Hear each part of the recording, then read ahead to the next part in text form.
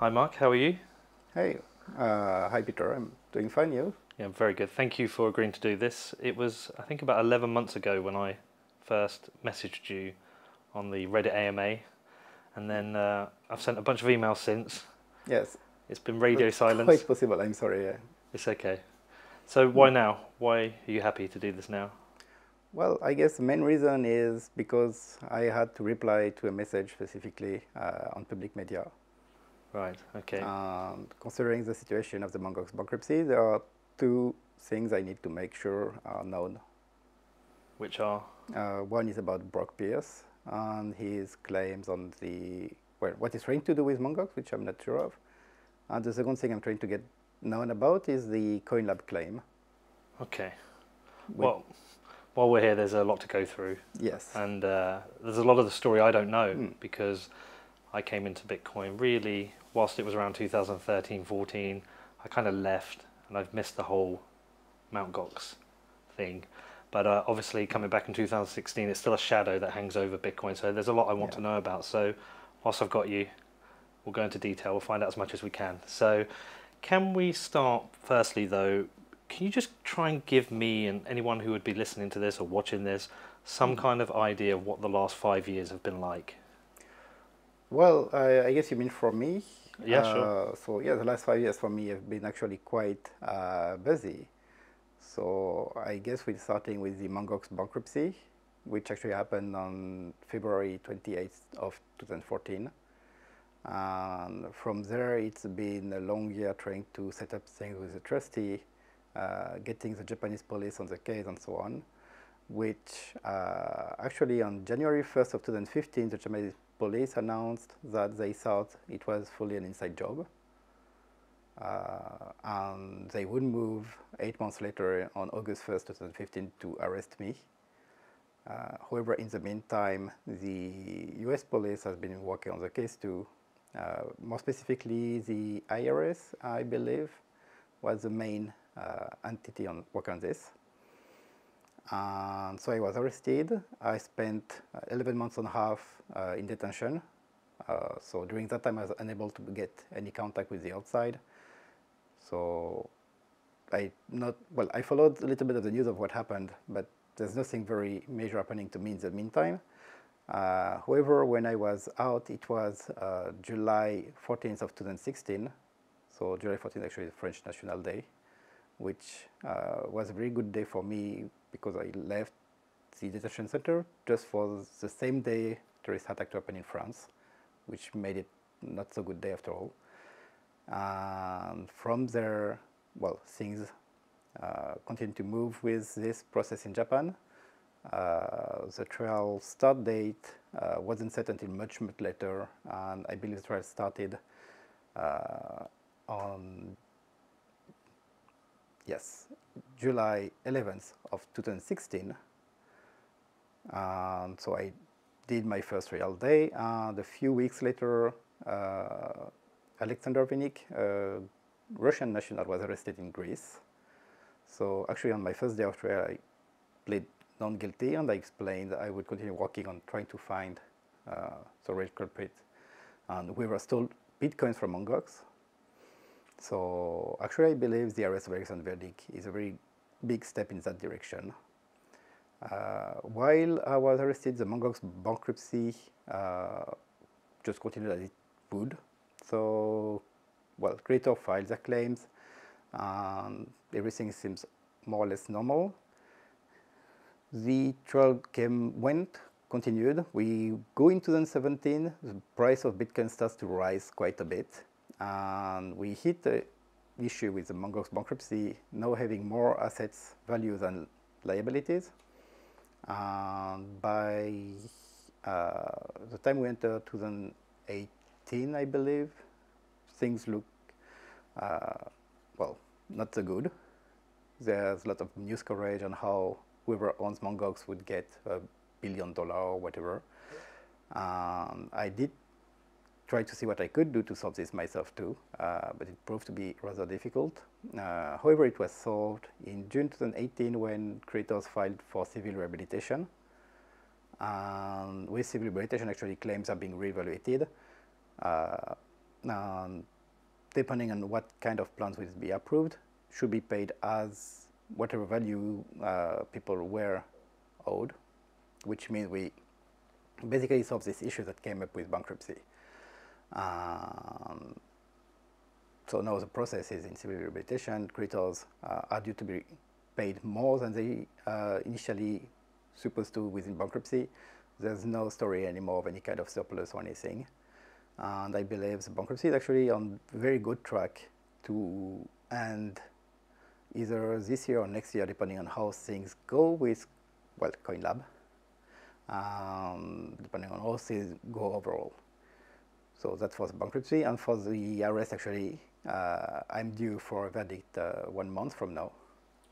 But that's, I mean, you've told the story there, but yeah. I think I want to know a bit more about what's it been like for you, because you've had to, you've had to deal with the pressure of the world's biggest heist happened under your watch. You've had death threats. You've had all kinds of accusations of all kinds of crimes. You've had anger towards you. You spent 11 months in detention, pretty much in solitary confinement to a cell, without the ability to go outside.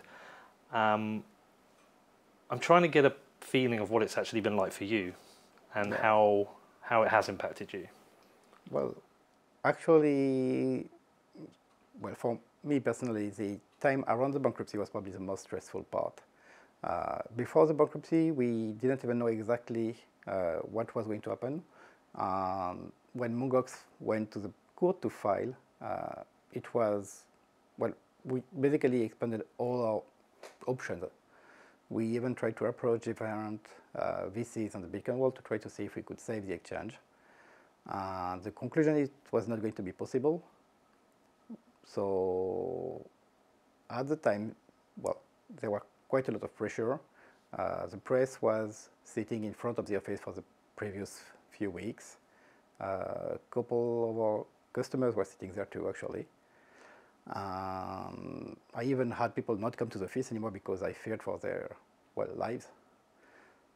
So basically, we filed for the actually civil registration at first. The press conference I gave this day, which you can probably still find a lot of examples of, was very stressful. I mean, I did try to bow and say that I'm sorry in Japanese at the same time, and completely missed my words. So I did again after, but basically I didn't, well, it was my first time doing a press conference around Mongox, and it was to announce Mongox civil rehabilitation and announcing that Bitcoin was stolen. So that was not very much of a good experience. In the following months, of course, I did receive a lot of death threats, a lot of angry messages from many people, and I lost basically any ounce of credibility I had while running Mongox, or even just as any kind of individual.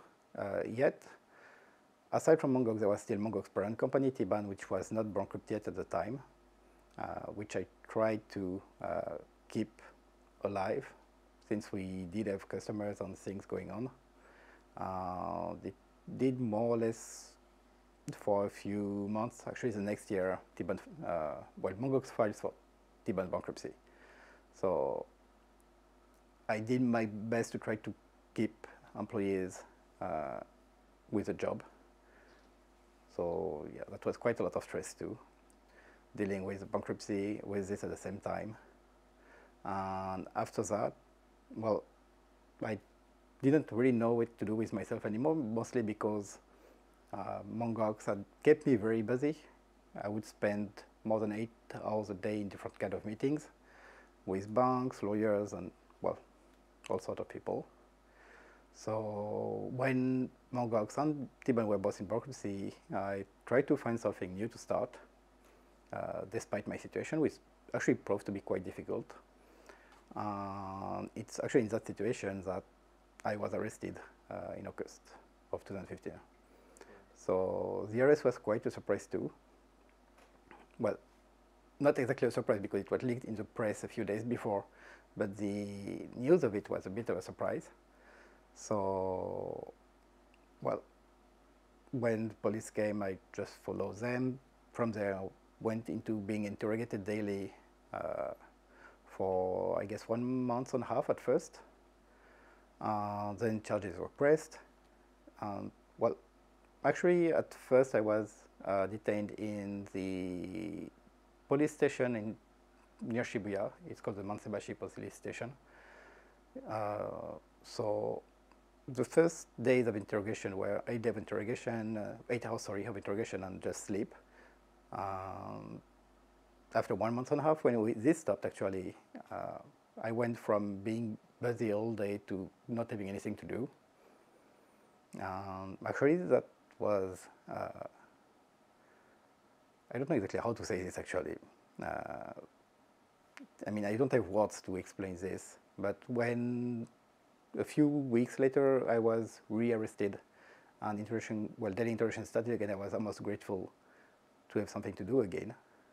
Right. Except this only lasted for like 20 days. Then I was back in detention with nothing to do all day. The thing is, at this kind of point in time, I was in detention, but I didn't know how long this would take. I had no planned court appearance date. I was just in detention and just waiting for something somewhere to happen. So this was actually quite, I don't know, been stressful, or I don't even know if the right word for this. Yeah. So actually I spent time in the police station until December 16th, where I was moved to the Tokyo Detention Center, where I was moved from, actually the police station has not many cells, so you're always with someone, but the detention center had, well, I was put in a cell alone, and I would spend 7 months there. So I started basically to get used to this. I made sure to get books, pens and things for writing, so I could do something with my time, but still spending every day just reading or writing is kind of difficult, especially when, well, you cannot meet anyone. Does it affect your mental state? I would say so. After this, when I was finally released on bail, I actually had quite a lot of trouble to adapt back to the outside life, basically. Okay. Well, there are some things that didn't bring bad memories at some times. Okay. Well, let's unpack some of the story. Yeah. There's a lot to go through. Yeah, sorry. It's fine. There's a lot to go through. I've got a lot of questions. I am going to want to go back to the point where you start to talk to Jed. Yeah. You start to discuss the takeover of Mt. Gox. Can you talk me through how that started, how the discussion started, and what the arrangement was between the two of you? Well, so actually, when I started to get involved with Bitcoin, it was around 2010. I believe I was the first company actually to accept payments in Bitcoins, because most people out there were not exactly companies. I was acting as a very small entity, but still a company. And I started accepting Bitcoins for web hosting and domain name registration. And I started getting involved with the community, and some people, well, so I could help technically, so they came for me for some kind of help. And this actually included Jed, who asked me for some help to set up, like, first of all, communication with banks, which provide very complex APIs and kinds of things. So that's how I started to interact with Jed. And in January, I believe, of 2011, he emailed me asking me to keep it secret because it could cause a panic, but that he was considering to sell Mt. Gox, and asked me if I was interested. To which I replied, of course it's an interesting thing, but I don't have any money to go on. Even if it's a hosting company, it's not like I've got huge budget or anything. Actually, I thought it would be it, but a few days later, he came back to me, and we worked at kind of transfer agreement where I wouldn't pay anything up front, but which would come with a 6 months, I believe, revenue share. And Jed keeping 12% of a new company that will be created to hold Mt. Gox. And the structure of the agreement had an indemnity clause in it, right? I believe so, yes. Right. And how much due diligence did you perform before the arrangement, or did you just kind of take it over without thinking about it too much? Well, actually, at the time, Mongox was well known as the only Bitcoin exchange out there. Well, I mean, I've been running a business alone without much budget, so there were no real due diligence except for confirming Jed's identity. And well, I used Mongox myself, so I knew how it worked. So that's actually what was about it. Was Mt. Gox insolvent when you took it over? Well, I guess that would depend on your definition of insolvent. Actually, I didn't verify the cash assets because those were on Jed's private name. So I couldn't just ask him to send his personal bank account records. However, at the time, Mongox wasn't known to be, well, actually in this time there was no real discussion of this kind of issues with exchanges yet.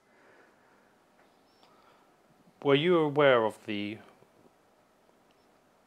full missing number of Bitcoin at the time you took over Mt. Gox? At the time of the signature of the contract, I understood Mongox was missing $50,000 because it was stolen by someone from Liberty Reserve. Mm-hmm. However, Jed assured me that should be it and told me he was quite sure there would be no other issue with this code. What was the plan to recover the 50,000? Well, basically from what Jed said, just running Mongox should recover this money soon enough. Okay. Did you have the necessary skills to take over Mt. Gox? That's once again a very interesting question. If it's about skills about running a Bitcoin exchange, I'm actually pretty sure nobody had any experience at the time yet. As for running a business, I did run or get involved in different kind of business over the year, so I knew quite a few things about that. On the technical side, I could see Mongox could use quite a bit of help. Actually, the source code I got from Jed after the transfer was not really usable at it. But, well, that's another story, I guess, or for another question. But, yeah, basically in terms of running a regular business or fixing things technically with Mongox, of course, that's something I could do. However, at the time, Bitcoin was not worth as much as we could call this a financial business. Do you think some people look back at the time of 2010 through to 2014 with 2018 eyes, and they consider the time you took over Bitcoin, they think about it as a time when Bitcoin is worth thousands of dollars rather than just a few dollars? And do you think that changes people's kind of views and opinions? Actually, yes, I would think looking at Bitcoin and seeing as it was like $3,000 today, make people think differently of Bitcoin even at the time. Despite actually Bitcoin was like 30 cents, I believe, in 2010. I mean, someone sold a couple of pizza for 10,000 Bitcoins. That's a very well-known undocumented event. 2011, Bitcoin actually more or less was around $1 at the time. So we're not talking about the same kind of scale anymore. If someone deposited like $1,000 on Mongox, it was huge. So there's very big difference of scale, I would say. So the price accelerated quicker than perhaps the infrastructure and the team you had? Yes, actually I would say so. The price and the size of the market, the number of people using or trying to buy or sell Bitcoins, accelerated very quickly. Mongox went from 3,000 users in March of 2011 to 60,000 in June, when there was the first documented hack of Mongox. From there, it only took 2 years to reach 1 million users. What kind of team did you have around you, or were you doing it all? When I took over Mongox in March, I was working alone actually. However, I quickly hired more people. So by June, I actually had 4 people in the company, which was not enough to deal with the hack. So I actually asked for help, and many people from outside came to help with Mongox, including Roger Ver or well, people from his company and other customers. But you were already fighting daily fires at that point. I think that's what I've heard you say. Yes.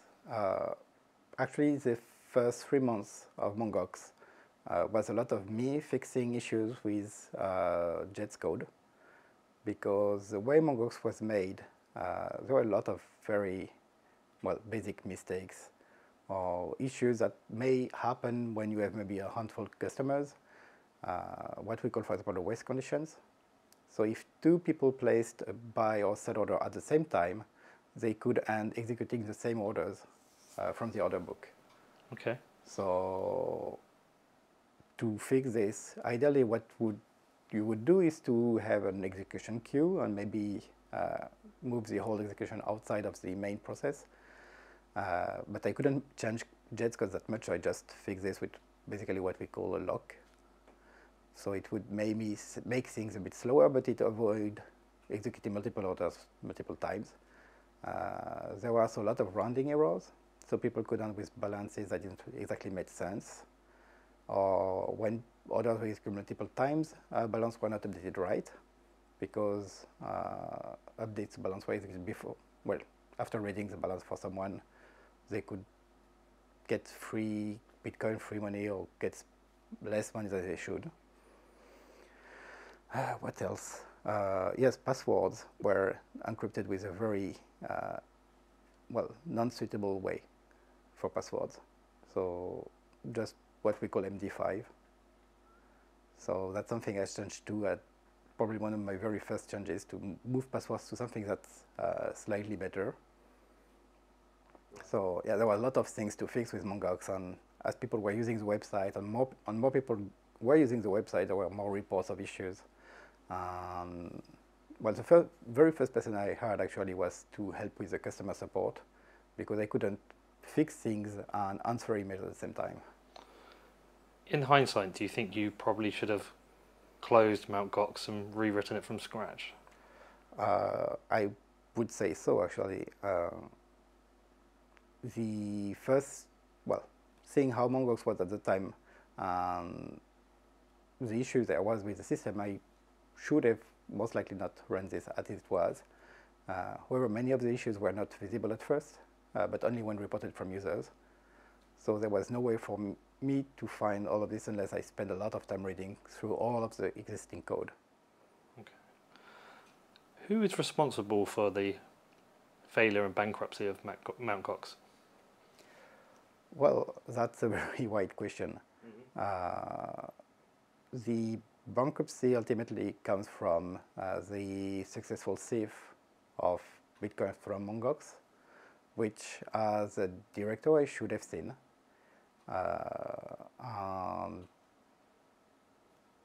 There's been a lot of things to deal with and to look at. So I had to fix issues with banks and different other things. I had to make some I had to make some assumptions at the times that turned out to not work exactly the way they should have worked, especially with cold wallets and Bitcoin security. Cold wallets were working fine, but the way Bitcoins were stolen from Mongox worked in a way that happened even before Mongox knew about, those Bitcoins. It's a bit of a complex thing, technically speaking, but basically the hacker got inside Mongox before I could move all of the system to new servers, and managed to steal keys while staying undetected, which were assumed to not have been stolen and were being reused by some customers, which means that whenever they made deposits, the hacker would be able to steal those Bitcoins. but on the Mongoose side, there would appear some, well, some issue could appear, like because of this, if some customers were created more Bitcoin than they should, but of course nobody reported it. So in the end, the cold wallet was working well. Most of the system worked as expected, but the location where the thief happened with very small amounts over a long period of time made this very difficult to detect. Even after Mongoose bankruptcy, when the trustee hired specialists to work on this, the US law enforcement, Japanese law enforcement worked on this, it took, well, years to find out exactly why Bitcoins were missing. What was the total number of Bitcoins stolen from the cold wallet? Well, actually they were not stolen from the cold wallet, but from the deposit system. And the total amount is believed to be between 500 and 600,000 Bitcoins. And you state that that was hard to detect. Yes, at the time, those Bitcoins were supposed to be moved automatically to the cold wallet. So I assumed this was working because, well, I checked balance in the system which were growing. The hot wallet, of course, was not supposed to grow, and it wasn't. That was, well, the way things were supposed to be at the time. I guess people would say you should have noticed 500,000 Bitcoins missing from the cold wallet. You should have known the balances. Is that a fair criticism? Well, I cannot deny I should have moved the cold wallet to something better. The way the cold wallet was made in 2011 was using, well, technology of the time, which included printing private keys and the, well, public key equivalent on piece of papers, which were stored in bank safes or in secure locations to make sure that basically no one could look at this. The issue is just, well, at the time there was no key encryption, it was not standard. There was no BIP32 that would allow to make like one master seed and easily check how much there was on all the address by just keeping the public key element. The way things were, we only had, well, this at the time, discussion with people at the time were that basically it could be dangerous to keep the public keys around because no matter what kind of random source is used, there could be a way to work it. And when you find one public key matching private key you found from the, for example, insecure random generator, it's very easy if you get the other keys to just, well, continue running the random generator to find everything. So the main advice at the time was to not keep public keys either, which made very difficult to confirm how much was in the cold wallet. Okay. So who is responsible for the failure of Mt. Gox? Well, of course, I say I bear a large part of responsibility. The way, well, things were at the time, whoever didn't allow things to be done better, except BIP32 was released, I believe, end of 2012 or 2013. So, of course, it was new at the time, so I didn't believe at the time it was a good idea to just switch to new technology without it being more proved by time. But in hindsight, I would say it could have been a good idea to make it, well, possible to see what's in the cold wallet. The other issue was with the servers themselves, which, well, actually were inherited from JED, but I should also have, well, checked security and improved the way things were secure on the servers. So would you say there's a combination of responsibility here from you? There's fault in how you've maybe the lack of full due diligence in taking over Mt. Gox, mistakes you've made while running Mt. Gox. Part of the fault lays on the fact that this is new technology. You know, there's still hacks happening today, right? Yeah. You are essentially the guinea pig fall guy for original technology, and then also blame should be placed still with JED. Is that a fair summary? I would guess so, actually. So I don't think Jed expected at the time for the price to go the way it went. Nobody expected at the time. I mean, we had trust in Bitcoin. We believed in Bitcoin, but we never saw Bitcoin going from like $10 to $30 back in 2011, or even reach $1,000 in 2014.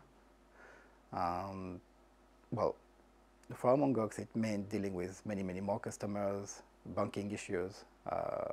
Certainly, when just some random business, we're very close to financial business, which meant governments approached us or went after us.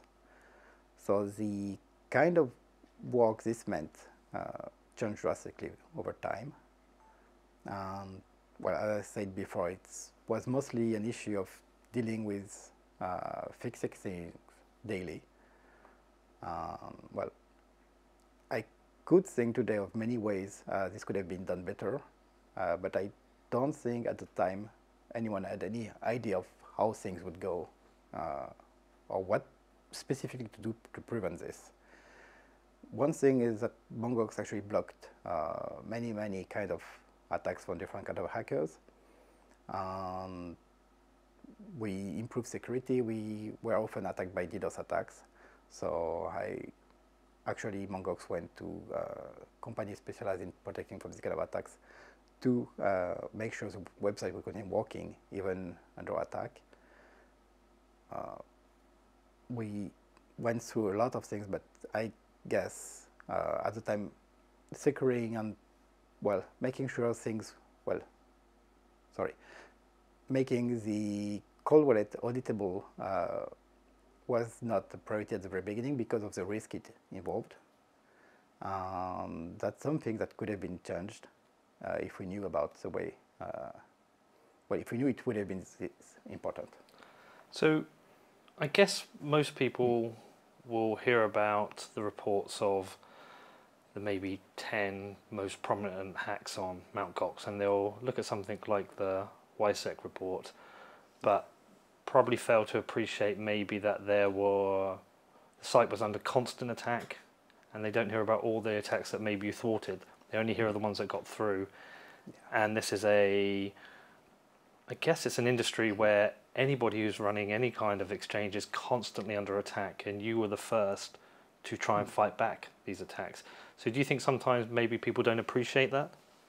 Oh, well, I guess actually quite a lot of people do not appreciate the way things are for exchanges even today, with, of course, attacks, but also dealing with banks, dealing with financial entities, dealing with governments. Many other exchanges that came up while Mongox existed disappeared before Mongox went into bankruptcy. Some had issues with banks, some were just hacked. Like, for example, one of the first Bitcoin wallet service, which was called My Bitcoin, was completely hacked and disappeared from circulation. I don't remember if it into 11 or 12, but there were many hacks, and basically every single company on internet is targeted daily. And Bitcoin business is even more because there's a much higher profit to be made from it. But for example, even chat networks are often hacked just to, like, for example, someone doesn't like someone else on the chat network, so just get the whole network down to shut them up. Or websites. I mean, DDoS attacks are very common on the internet. Sometimes you hear in the news that some hackers managed to put down the FBI website, I think a few years ago. So basically, internet is a dangerous place because everyone can try and go and attack anyone else. Speaking of attacks, by the way, I forgot about one kind, swatting too. YouTubers just attacking each other or kind of things. So yeah, the world is a dangerous place, and being an exchange actually puts a big target on one's back, which means that there would be that many more people trying to target this kind of businesses. Have you taken enough responsibility for what's happened? One of the common things I hear from people is that you've tried to defer blame for what happened to other people or to the technology. Do you think you've taken enough responsibility for what happened? Well, I don't know actually what enough is. So, and I guess it depends on for everyone.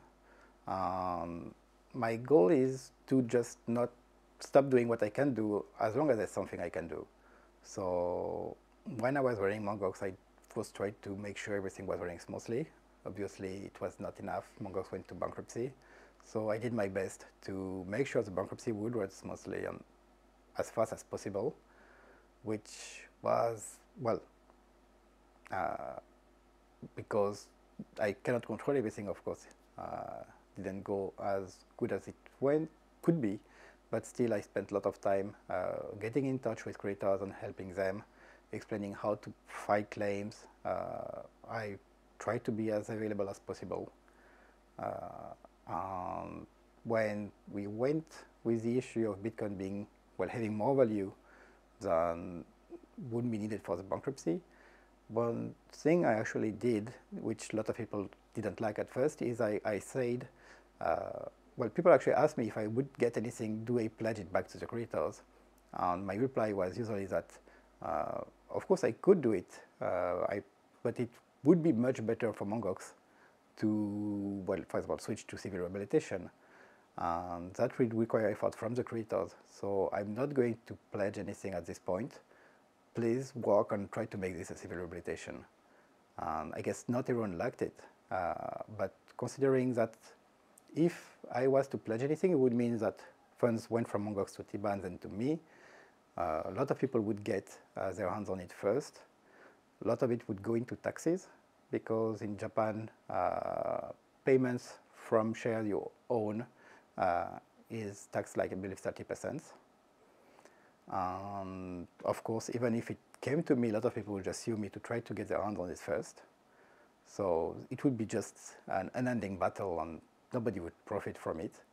So rather than just having people feel safe and not do anything, my idea was to tell them to act. Okay. Well, we'll come back to that. Okay. Sifting through the various hacks and trying to understand the timeline from 2011 through to 2014, it seems to me that you inherited a broken system with a debt, and it seemed to me that that hole, which the debt was based around, kept digging and digging and getting bigger and bigger, and it feels like you were fighting fires and chasing your tail and trying to recover losses. And perhaps one of the things that worked against you is not at any point just coming clean and saying, we've got a problem here. It's almost like the problem, the more you try to fix the problem, the more it escalated. Is that a fair assessment? I would guess so. Actually, there are reasons for things went this way. Okay. So first about, well, the way Mongox was when I, well, took over Mongox. Of course, there was this issue with $50,000 missing. There was another 80,000 Bitcoin missing, which Jed told me one morning on Skype. Was that did that go missing during the handover period? Actually, it went missing mostly at the end of the handover period. Around the same time, Jed sent me the password to the server. Yes. So what do you think happened there? Well, that's difficult to say because we'd have need to run a more proper forensic investigation on the server. But what was clearly visible is that someone managed to transfer 80,000 Bitcoins from the Bitcoin client running on the Mongox server to an outside address. They've never moved, have they? They're still at that address. Yes, I believe so. Yeah. It's an address starting with 1FEEX something. What is the value of those Bitcoin at the time? Well, it was more, but slightly less than $8,000 actually, because Bitcoin was like, I believe, like 0.95 or something. But if those Bitcoins aren't recovered and the value goes up, it becomes a bigger problem to solve. Indeed. And so those 80,000 Bitcoin go missing during the handover, and Jed's response is, this is your problem now, Mark? Well, actually, more or less, I tried to ask him how to handle this or what we could do, but because I already signed a contract with him and there was a full indemnification for any kind of issues, I couldn't really bring this up anywhere. So my best shot at this was just to listen to his advice, or at least that's what I believed at the time. And so he gave me, well, he sent me an email where basically there were three options to go with this. One was just to hope and wait. One was to try to get an investor in. And actually at the time, he sent me, for example, he asked me gave me a name, but actually a company based in the Cayman or somewhere. Well, it didn't really sound good idea to just get some random company inside on. And the third option was actually to transfer the new Bitcoin debt into US dollar debt by just trading it over. So that basically the mail he sent me. Okay. So over time, there's a number of hacks, different kinds of problems on the system. I guess the debt of the Bitcoin to the company is growing. Are you starting to worry at any point, thinking, how do I, because you're operating a fractional reserve at that point. Are you starting to worry at all, thinking you'll never be able to recover this? Are you worried that the price is going to go so high that you're in a position where you can't pay all the creditors? Are you starting to worry whilst operating the exchange? Well, actually I would say I was worried starting day one. Right. Because it's a very big thing to take over. Suddenly there's like 80,000 Bitcoins missing on top of the $50,000. So it's not, well, wasn't much of a difference at the time until Bitcoin went to $30 and it was much more of an issue.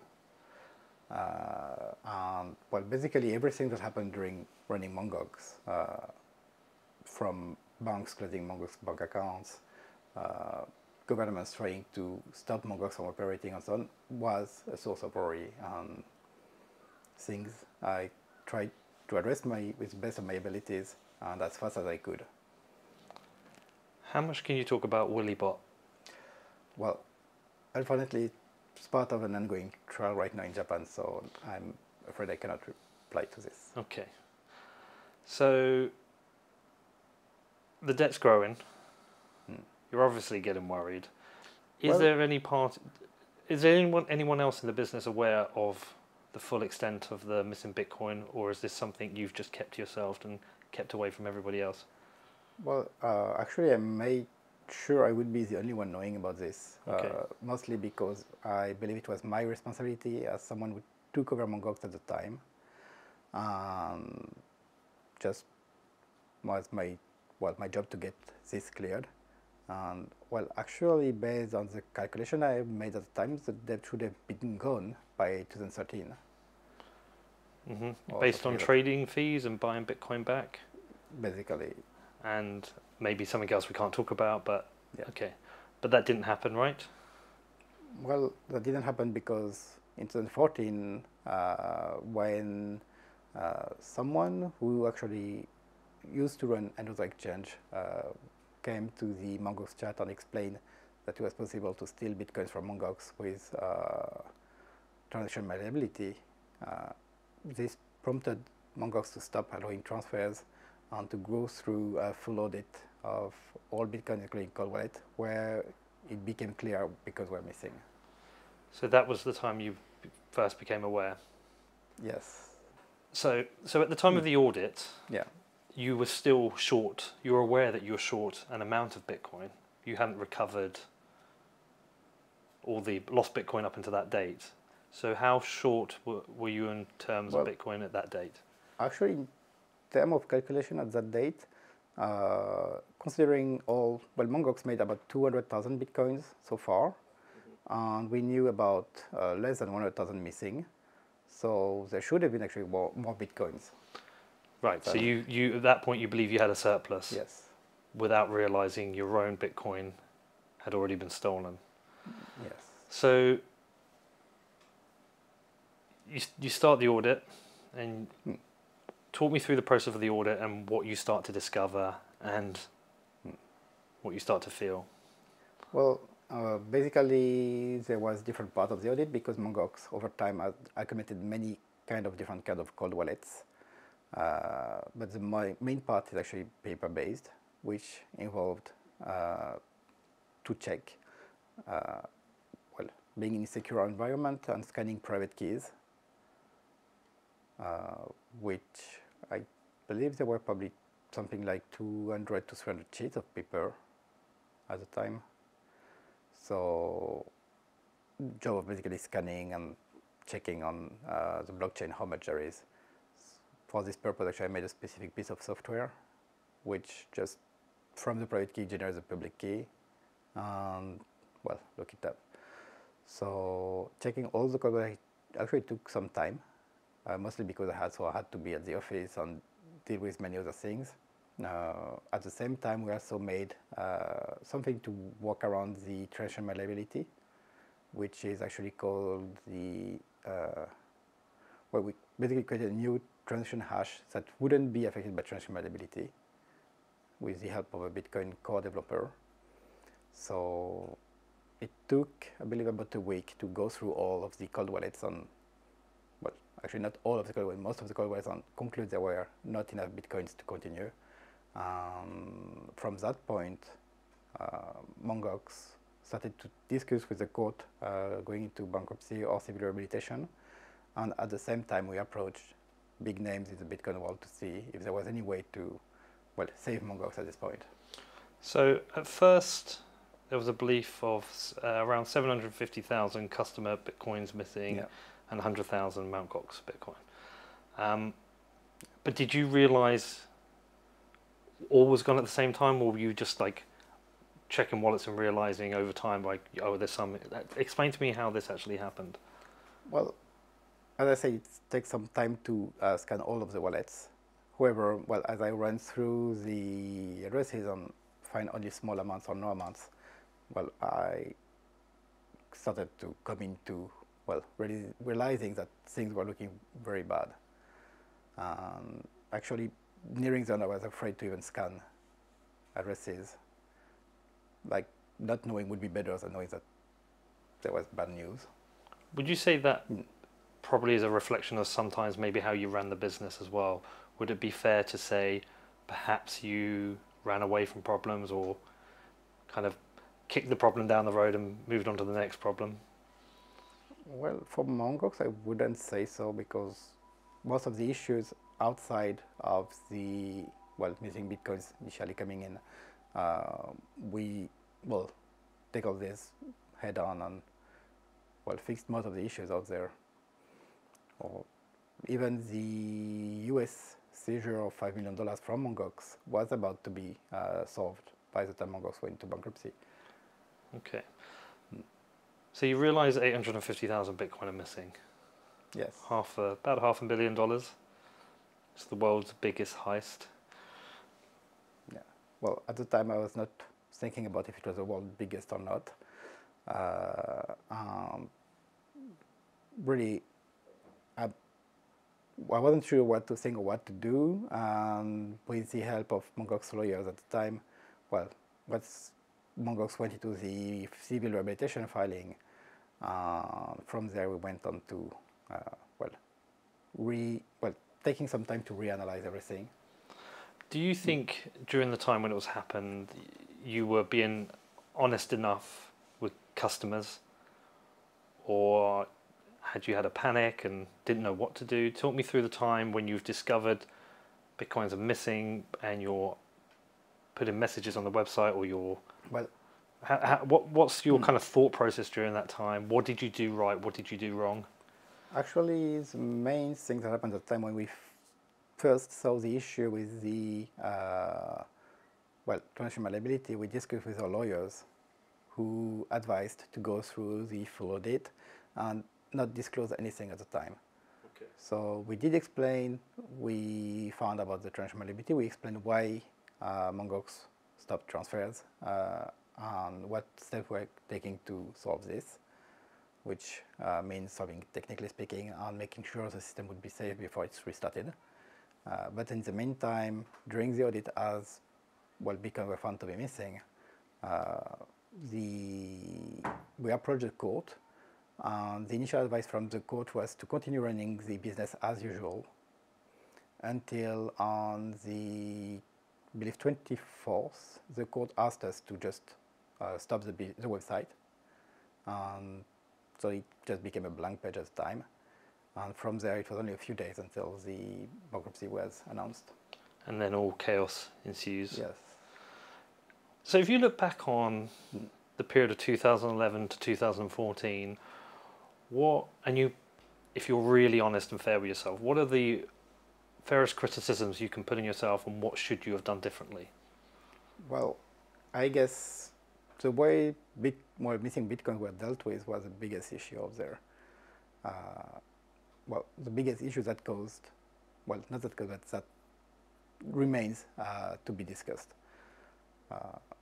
At the time, so Bitcoins and dollars were missing.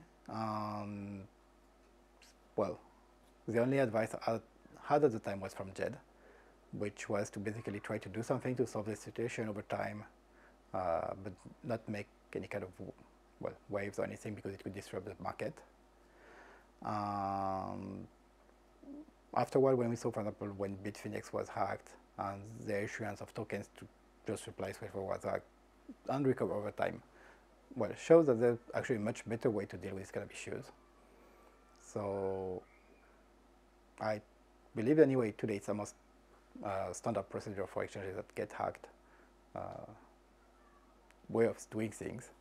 But at the time, well, I went with whatever I had, which meant trying to get the exchange to continue running, well, making profit in order to make sure everyone's getting whole again.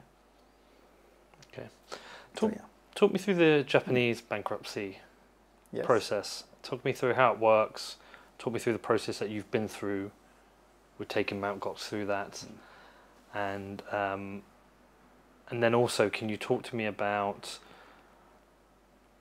this very strange situation where most companies who go through a bankruptcy don't see their assets inflate by 100x during that time, which changed the whole dynamic of the situation. Can you talk me through that? When Mt. Gox actually filed for civil rehabilitation on February 28th of 2014, actually we didn't have many assets. We had maybe $30 million worth in cash assets and a few thousand Bitcoins. One thing that changed things quite a bit is actually a few weeks later we added 200,000 Bitcoins to the bankruptcy estate, which when Mt. Gox went into bankruptcy on April 24th, 2014, were part of the estate and were valuated at that time. So I believe around $500 a Bitcoin. Well, Bitcoin was worth more or less this kind of amount. Mt. Gox should have been like 4 times to 5 times more Bitcoins. So even if the price increased 3 or 4-fold, it would have been fine within the scope of the bankruptcy. However, from there it went on as a standard bankruptcy procedure. People made claim. All the claims were of course valued in Japanese yen. Regarding the Bitcoins, the trustee actually tried to find ways he could distribute Bitcoins as Bitcoins. So they were not sold at the time. However, in 2017, I believe, or 2018, when Bitcoin price went over $2,500, it meant that the value of the Mt. Gox estate was higher than the total of all the claims, which actually is not unheard of in bankruptcy. Sometimes companies or individuals have real estate that ends being sold for 3 or 5 times more than the estimated amount. And actually what happens typically in this kind of case is whatever remains is paid to the individual or the company shareholders, because it means they were not actually bankrupt. But for Mt. Gox's case, it's a slightly more difficult question. The easiest solution for this was just to go back to civil rehabilitation, because it would not only make it possible to reevaluate the claims at a more accurate value, But also it would make it easier to distribute bitcoins as bitcoins to creators, which would, well, please more of the, sorry, which would please most of the creators. Could you legally yourself have claimed the surplus from the bankruptcy? Not myself anyway, because I'm not directly the owner of Mongox. So, Tiben. But Tiban, anyway, well, there's no reason to claim it because it's part of the shares. So whoever owns the shares would have been receiving this kind of surplus. So there was no claim to file, it's just whatever remains at the end of the bankruptcy when all creditors are paid. So the company is seen as having no debt anymore, is paid back to the owner of the company. So it could have been paid back to you? It could have been paid back to me, however, based on my, well, discussions with the trustee and the court, well, I helped make sure it wouldn't happen. Okay.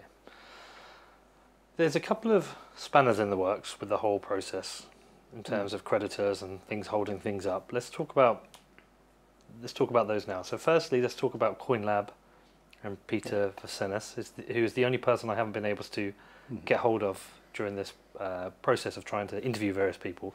Talk me through the CoinLab legal situation, what Peter is claiming and what your thoughts on it are. Well, maybe I should start with the beginning of the story between Peter and Mongox, which is a story actually that starts in 2010 in Costa Rica, where Jed was, and where Peter came with him to maybe work or try to do something with Mongox. So I wasn't there, so I don't know exactly how it went. But after taking over Mongox, I got an email from Peter telling me that he actually owns half of Mongox and should have been paid half of whatever Jed was paid. So I forwarded this to Jed, and Jed responded to Peter and me just saying, what the fuck, basically. After a few exchanges, actually, Peter Vasenis stopped sending emails, and I completely forgot about him until in 2012, Mongox was getting bigger. We saw the situation in the US to be increasingly difficult. We discussed with 3 different lawyers, and we got 3 different opinions. So some lawyers thought that being in the US would be fine as long as we're in Japan.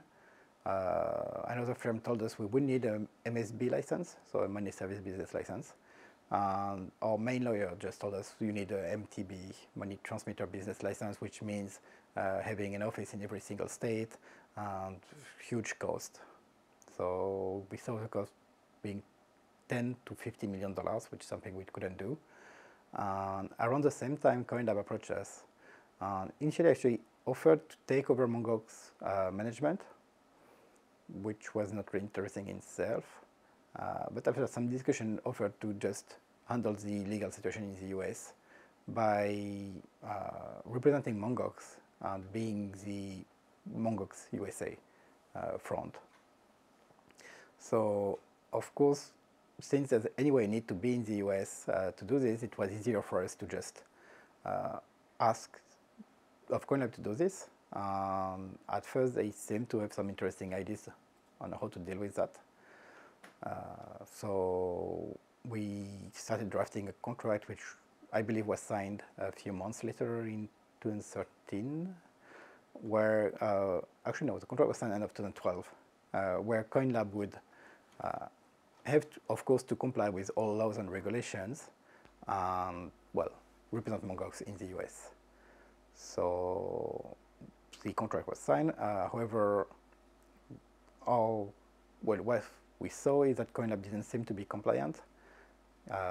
By the time we approach the time where CoinLab would need to actually go live, the FinCEN published guidance explaining that Bitcoin exchange were indeed MTB, and we need to get the MTB license. So our first thing was to contact CoinLab and to ask them what they thought about this and what was their plan to comply with this. However, they didn't provide a response to this. Their initial response that, well, licensing is not really required for startups. Then, well, the guidance was quite clear on this, and our lawyers were not convinced but whatever CoinLab said, we offered them to continue working with them, and we needed them to provide us a timeline of how they plan to comply. And a few months later, I don't remember exactly when, they just filed a lawsuit against Mongox, claiming we didn't allow them to go live without a license, because it was a clear violation of the contract, and it was a huge risk for Mongox. They sued Mongox over this. We filed a counter complaint, I believe, explaining that not only they didn't comply with the contract, but they started doing live customers, sending millions of dollars while still in test. From there, the lawsuit moved rather slowly. By the time Mongox went into bankruptcy, it was still ongoing, so it was stayed by the bankruptcy. Did you stop Peter creating a $16 billion business? I don't think so. I mean, when CoinLab approached us, they actually failed their first venture, I believe, which was to try to let game companies include the mining software in their games to use the gamer's GPU to make money. I don't think CoinLab ever had an actual business, running business, ever. So what is the status of the lawsuit here? Because it's holding up the distribution to creditors right now. Yes, well, the lawsuit right now is stayed, which means that it cannot move forward by itself. CoinLab initially filed a claim for the lawsuit amount of $75 million plus interest in the Mongox bankruptcy. They made a similar claim to the T-Ban bankruptcy. Well, their claim, of course, was rejected by the trustees, so they made a petition for assessment, which allows them to ask the court to assess the claim again. However, the petition for assessment wasn't over by the time Mongox went into civil rehabilitation again. So right now they filed a claim again, around $16 billion claim, which was rejected again, and they've got until March 7th, I believe, to file or not file a petition for assessment. So that's about a similar time to your own next steps with your own legal position, right? Yes. So March is a big month. Yes, March 7th is the deadline for filing petition of assessment for CoinLab. And the deadline, well, there's the verdict for me on the 15th, and there is the creditors meeting on the 20th. Right, okay. Brock Pierce. I obviously spoke with Brock last week, and I guess from my position, I can't fully get to the bottom of what his incentives are or his motivation is. It seems to change depending on which interview I read or watch, and it changed during the time I spoke to him. Can you give me a background to the Brock situation? Because there was at a time where you did make an agreement with him. So can you give me the background, where we are now with Brock, and what your own personal opinion is on what's going on here? Yes. Well, one thing I'm going to correct is we actually don't have an agreement with Brock, just a letter of intention we received from him. Yes. He seems to think, though, that is yes. a legally binding an agreement. And I'll tell you what he said to me. His view was, in the fire sale of a business where something's going crazy and he's stepping in to help you, he said, you don't always have a full legal contract. Sometimes you operate with a very limited letter of intention. And he said he spent hundreds and hundreds of thousands at the time on PR and press and getting people in to help fix the situation with Mt. Gox. So how much of that is true? Well, so I go back to the background with Brock Pierce, actually, since he approached Mongox back in late 2013 to early 2014 about expanding Mongox business to China, explaining he had a lot of contacts with China and could, well, make Mongox work very well over there. When Mongox went into bankruptcy, he approached us again and offering to take over the bankruptcy and, well, basically making Mongox a better, get a good ending, basically. So the first step to this was, of course, to try to buy the Mangox shares. Of course, it will need the approval from the Tokyo District Court and different other things. So the first thing we came with was the letter of intention, where he explains the situation. Basically, there are two, well, I believe there are different important things on this, but the two last paragraphs of the letter of intention are usually the ones I mention in these kind of talks, because the one before last is about getting the approval of the Tokyo District Court for the transfer of the shares, which actually we offered Brock to do for him, but he didn't reply on this. So at this point, I never saw the approval of the Tokyo District Court. The last one was within 45 days of the LOI to negotiate and enter an agreement for the actual transfer of the shares, which didn't happen either. So the last communication we had on this is, well, initially we wanted to work with Brock and signed his LOI, sent it to our lawyers too. Our lawyers told us that this would have to go through the Tokyo District Court first.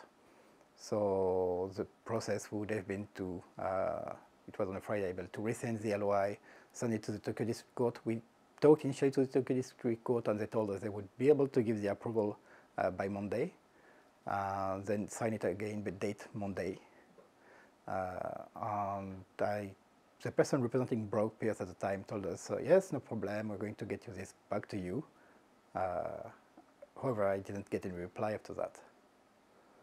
So the rescission letter for the LOI was never signed by Brock, and we never were able to talk to the district court about getting this approved. So there's a period of silence after that. Yes. And then when does Brock come back into the picture? Well, the first time I saw him coming back into the Mangox story was with the appearance of Gox Corp, which was an entity which made some kind of PR in some news site and made a very lavish party for the Bitcoin 10 years with a big golden Gox letters on the cake and well, ladies blowing the candles and stuff like this. So that completely kind of feels foreign to me. But part of the people who were there and were shown on the videos includes Brock Pierce. And from there, I didn't, well, he spoke about this and there were some videos of him talking on Twitter too, I believe. But this didn't really take. I think most people didn't really feel about the lavish party that was put around this.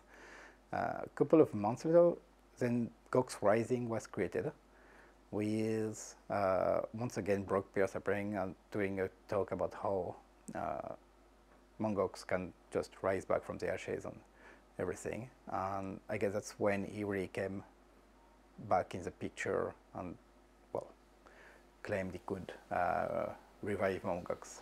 I first met Brock in Las Vegas.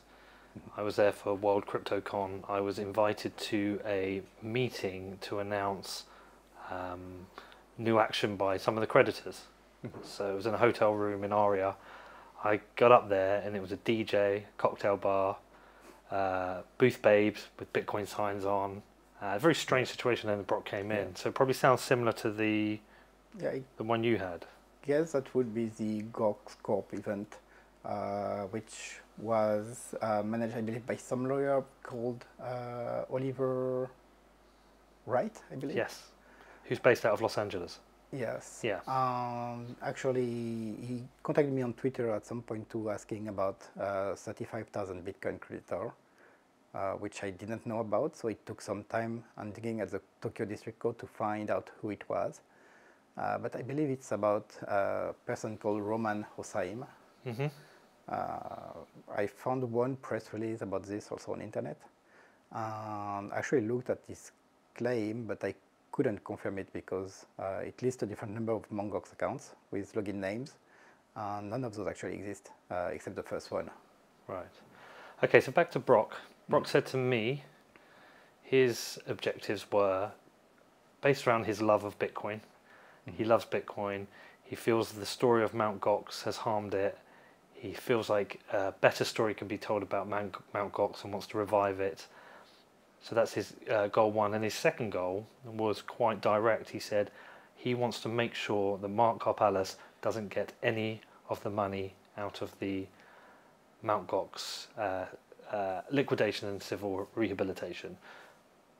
So how do you feel about both of his goals? Well, actually, when Brock came to me, his first discussion was about how he could help me improve my personal image and make Mongox a better story. While reading a little bit about it, I saw he wanted to do different things, relaunch Mongox, issue shares as an ICO. So he explained actually to me that he already done this before, ICOs as securities, so it's fine, he got the experience to do it. Of course, he didn't tell me anything about trying to make sure I didn't get anything. I didn't raise the question because at this point, I wasn't planning on getting anything.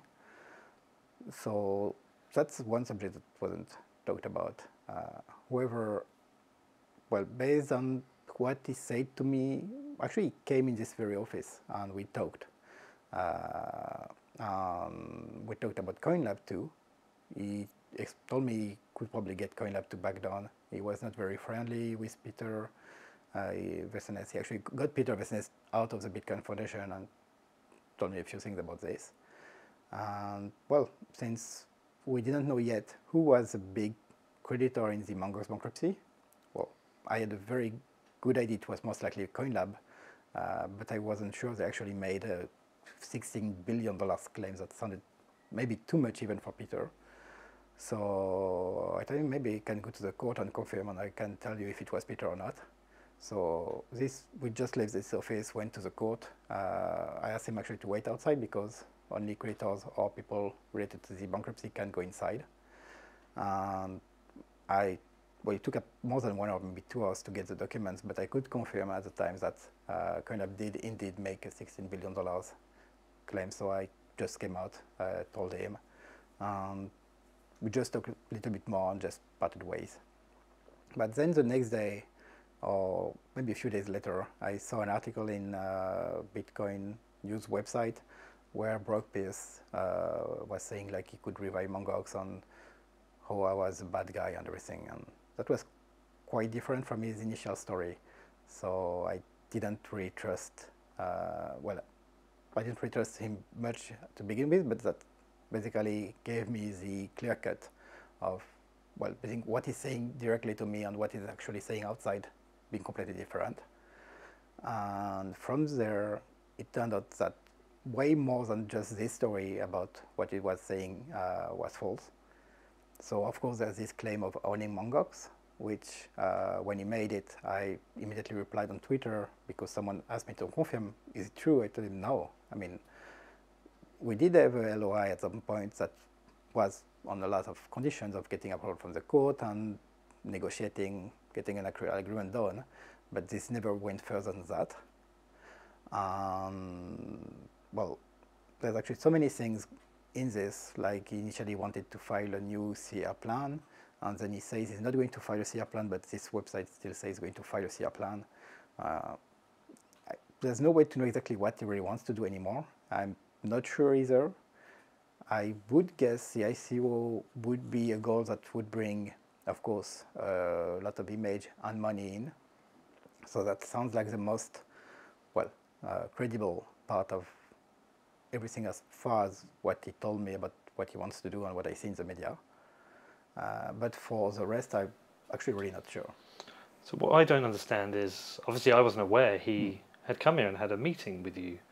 And, hearing you explain that now, I'm trying to understand how he's gone from talking to you about wanting to revive Mt. Gox and help you with your own personal image. A few weeks later, he's in an interview with me, showing nothing but hatred towards you and wanted to ensure that you don't get any money out of Mt. Gox. What's happened in those few weeks, do you think, that's made Brock change in that way? Well, I would guess what made it really change his mind was the way we fought over Twitter.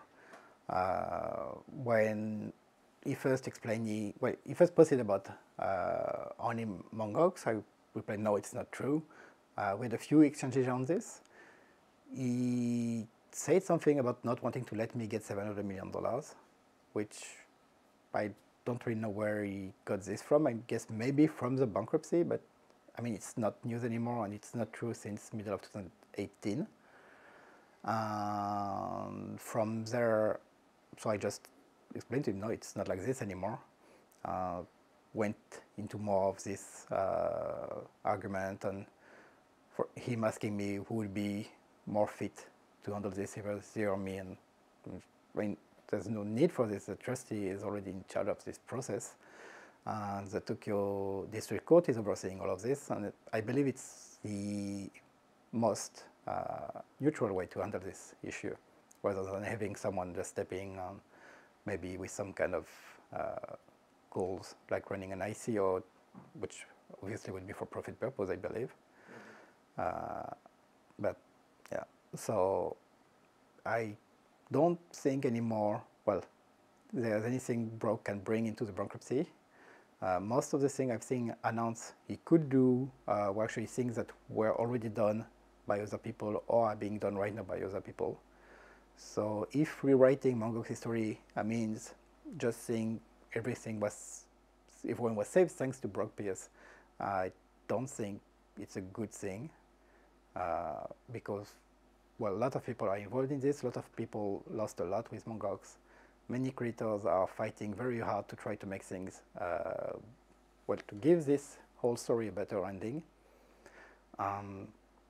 Well, improving Mt. Gox ending isn't just some scenario writing and going into the news and just pushing a news story. It's actually acting on, well, everything creators have been doing so far, getting Mt. Gox into civil rehabilitation, getting sure they know about what's happening, are very important parts of getting Mt. Gox in the right direction, and just pushing, well, false information or giving people false hopes is not the way of reaching this conclusion.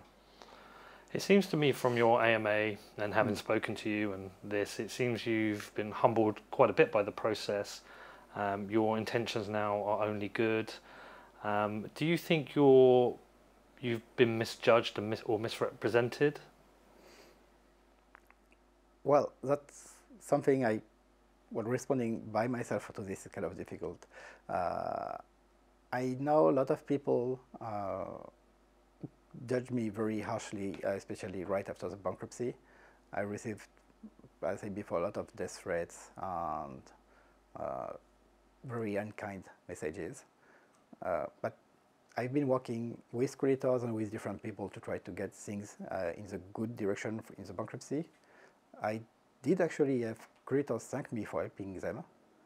I believe my actions today are, well, speaking louder than anything I could say. So I'm still anyway going to continue to try to do whatever I can do to make sure the bankruptcy goes in the good direction, which means distributing as much as possible of the assets as fast as possible to as many creators as possible. And, well, I would obviously don't have a full control of the situation, but I can still help because I'm in Japan. I can, well, I know what's happening with the court. I do get some information on the process, so I make sure I can let creators know as much as possible about what I can tell them.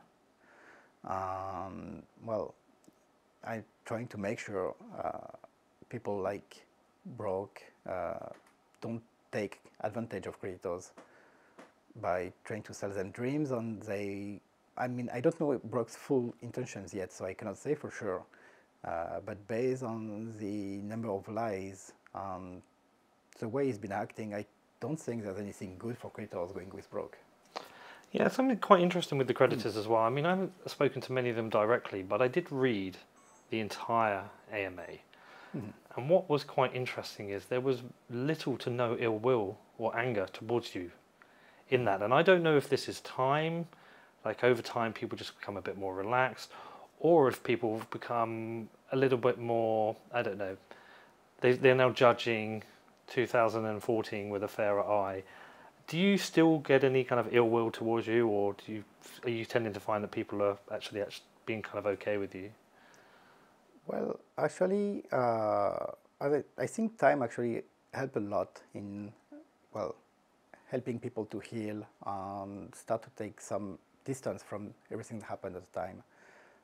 One of the creators were very, very angry at me, even sent me at the time a message about how he would kill and cook my cat. Okay. And actually contacted me and said, I'm so sorry, I don't want to hurt your cat anymore, and I'm sorry about that. I replied to him, yeah, it's okay, I know you were angry, I mean.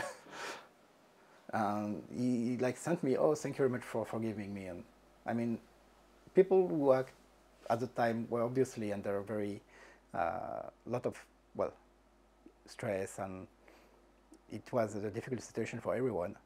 So I can understand people would be angry and say things they don't actually mean at the time. So many of the people who just contacted me either needed help, so I put them in touch with people who could help, or I helped them by introducing them lawyers in Japan, explaining how to file claims, what were the deadlines. Even today, when someone like recently posted on Twitter, like, it's too late to file a claim, I tell them, yeah, maybe you can still, I mean, the trustee has said they can still accept claims. So I tell them to just file and see what happens, because if they don't file anyway, nothing will happen anyway. So that's basically what I'm trying to do today. I've got, well, compared to what I got in terms of messages at the time, I got much better feedback from people now. So tell me what's going to happen over the next coming kind of weeks and months, and how does this all close out, Mark? Well, right now the next step would be the creators choosing a civil rehabilitation plan, which basically is going to say or define how the civil rehabilitation will proceed with the distribution and the end of life of Mt. Gox. Well, there's no way to say for sure yet what plans will be submitted, because the deadline is not passed yet. The deadline is in April 24th or 26th, I don't remember exactly.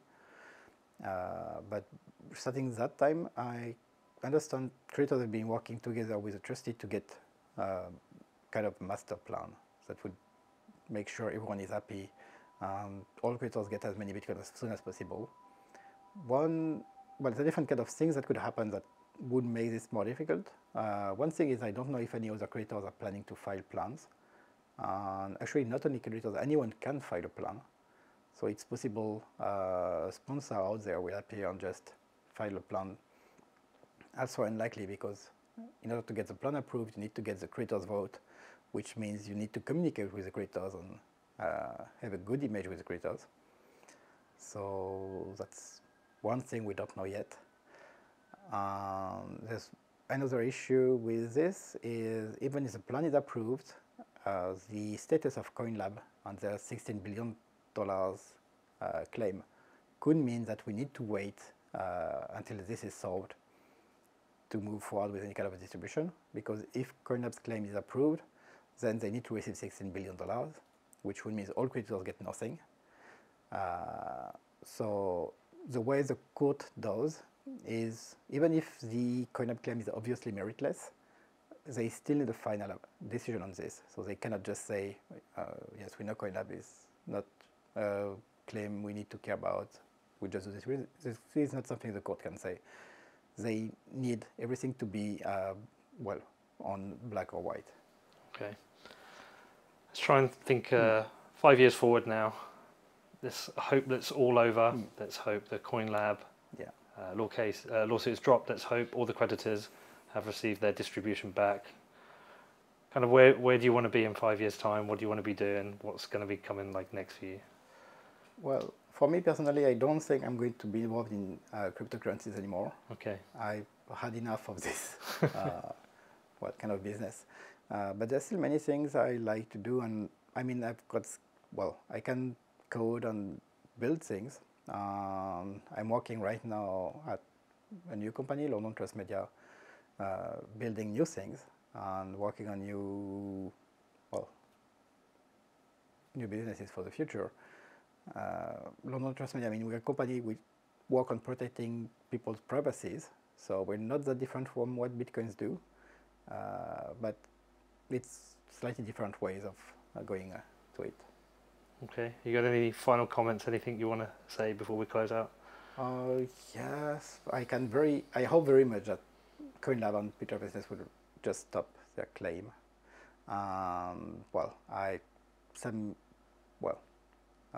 Once again, I'll say to everyone who was involved with Mongoose that I'm very sorry the way things went. I very much wish I could just go back and fix things so Mongoose doesn't just go away. But there's only so much I can do, so I'll just continue helping and making sure everyone gets as much help they can and the bankruptcy sees the distribution as soon as possible. Okay, well listen, appreciate your time. Thank you for this. Thank you very much. Thank you.